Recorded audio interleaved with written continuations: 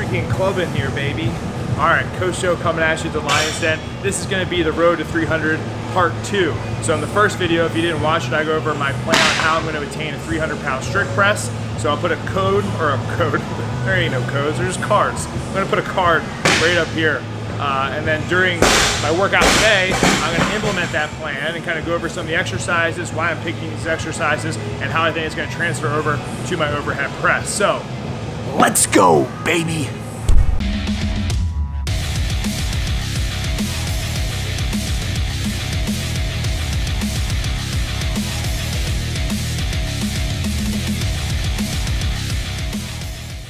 So to start off this session today, guys, we are going to do a heavy single for the strict press. Now, yesterday, I had actually hit 400 pounds for reps on the Viking press, so you guys can check that out right now.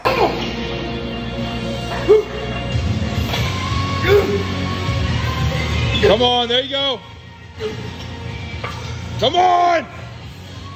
Come on, Joe, 2 more. Come on! Ah! And a lot of my working sets were around 370 pounds. So that was me getting in a push press variation, and it's specific to my competition coming up. But that felt really good. So not sure where my single is gonna be today because I had already done shoulder work yesterday, but it's still good to work that skill of a heavy single.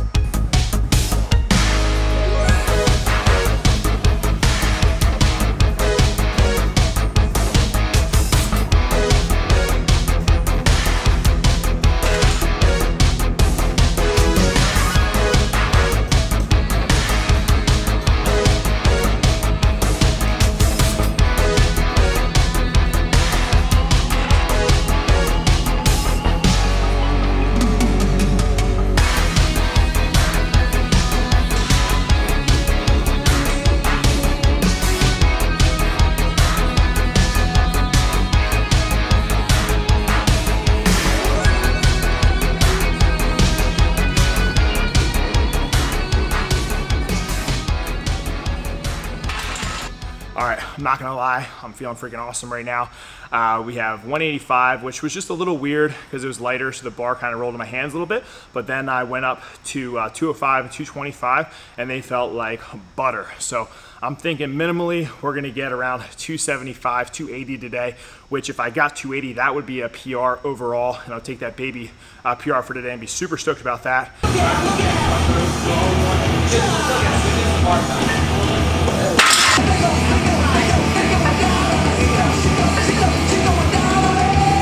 What I don't have on is elbow sleeves and a belt yet, and I'm actually not lifting in lifters today. I'm just wearing these, just some Nikes. So, you know, when it comes to game day, when I have everything on, I will only be able to perform better. So let's keep rolling with the training footage and see how we do.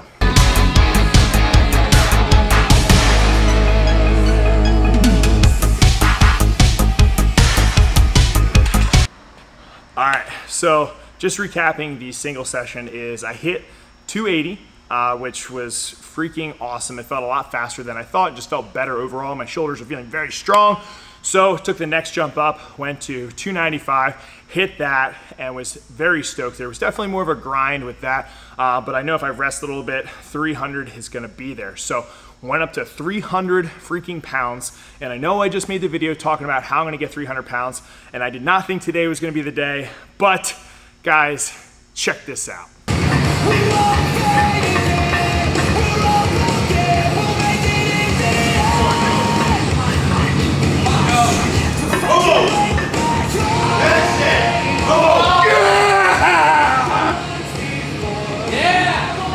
Let's go! That's what I'm talking about! That's the way the cookie crumbles! So there we go, we've hit 300 pounds, which is huge for me. That is a personal best with the strict press. So now we got to move on forward with the train, which is going to be 300 plus for a strict press, but just overall stoked with that performance today. So the next thing on tap is we're going to work some pin presses around nose level, which is something I talked about before in the previous video, and really that's just going to help working on my sticky point and strengthening my triceps for the lockout. So we're gonna crank through those bad boys now. All right, guys, so pin pressing is just a huge variation that I love to incorporate in my programming. I typically will use it in any situation for my sticky points. So if I get stuck, anywhere midway through the press, that's where I want to set the pins, or maybe a little bit below that, so I can work on pushing through that sticky part and range of motion of the lift. So if you guys are struggling somewhere specifically in your press, you want to set the pins there, and it's just a nice way that you can get extra pressing work in without it being a strict press or taxing your body too much, because it is a shortened range of motion. So throw those in. Typically, like I said, I like to do anywhere from chin or above. So sometimes it's going to be above my head, sometimes it's going to be right at my nose or my forehead, or anywhere in that region of the press. But that's going to be one of the variations I throw in throughout the week to strengthen that overhead press.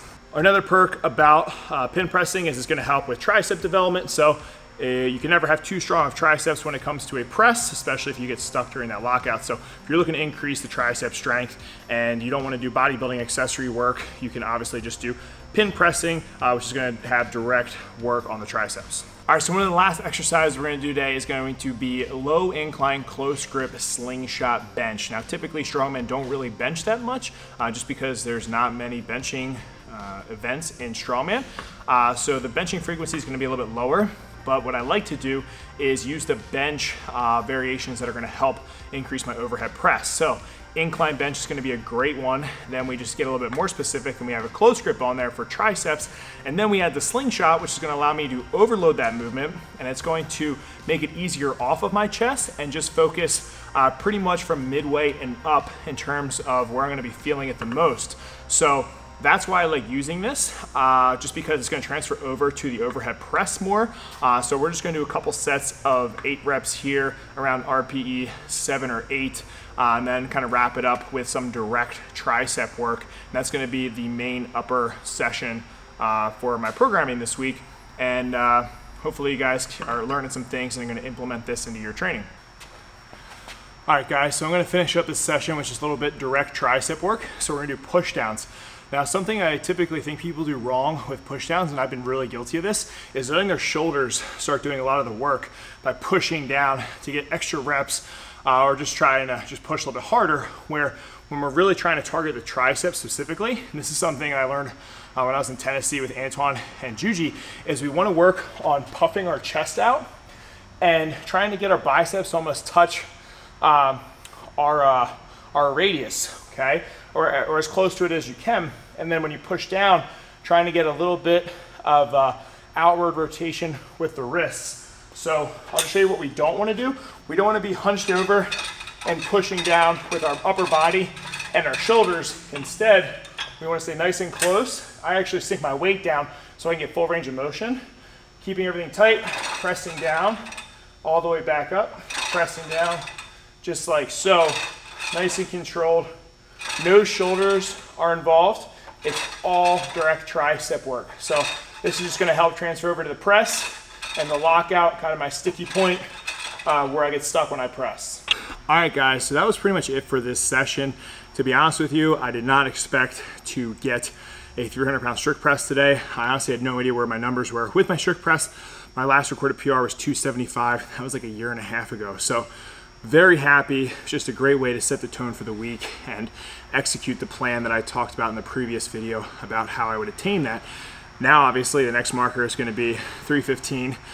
So we'll see if we can kind of gear everything towards that as a new strict press PR. But hopefully you guys like this video. You're implementing the tips to increase your overhead press, whether that's a strict press, push press, or any of the jerk variations. And you guys are just taking that and putting it in your programming. But if you have any more questions with programming, shoot us over an email.